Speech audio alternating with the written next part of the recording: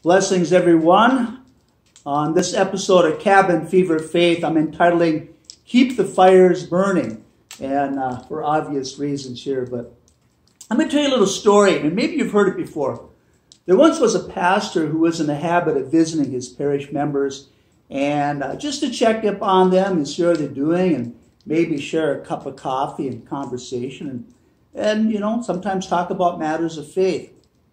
Well, he came to this one gentleman's place, a middle-aged or elderly bachelor, and he hadn't seen him in church for quite a while. I thought, well, this is a good time to visit him, see how he's doing as well.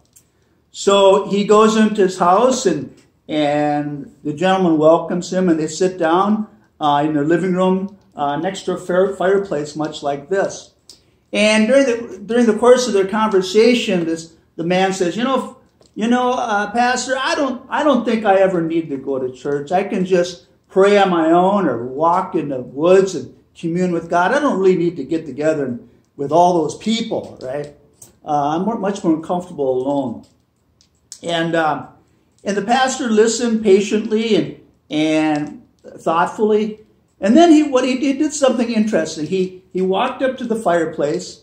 He opened the door. He took a piece of coal and he set it on the hearth here, and without saying a word. And they watched that piece of coal as it burned, and pretty soon it started flickering, and pretty soon it burned completely out. And nothing but a black piece of coal. And then without saying a word, that pastor, he reached with the tongs and he grabbed that piece of coal and he put it next to the fire again. And pretty soon that coal lit up, just like it did before.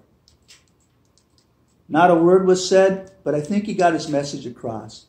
You see, when we stand alone, we run the risk of letting that fire burn out inside, that fire of our faith, the fire of what Jesus is all about, what our eternal destiny is.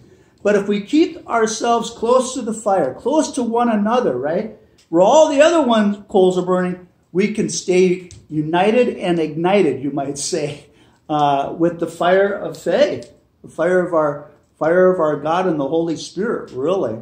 So think about that next time you're tempted to skip church or go your own way. You know, Jesus never separated his personal relationship with God from the communal dimension. Sure, he went out into the wilderness and the mountainsides and he prayed alone. But you always heard about him preaching in the synagogues or being with other people in the synagogue during worship on the Sabbath.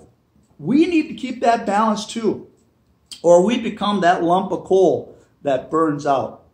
When we come back to the fire, we get reunited once again, and that kind of keeps us going as well. Say, on one last note, I have something exciting to share with you.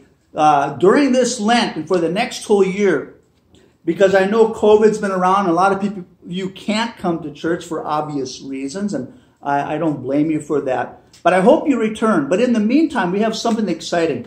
It's called Word on Fire Engage.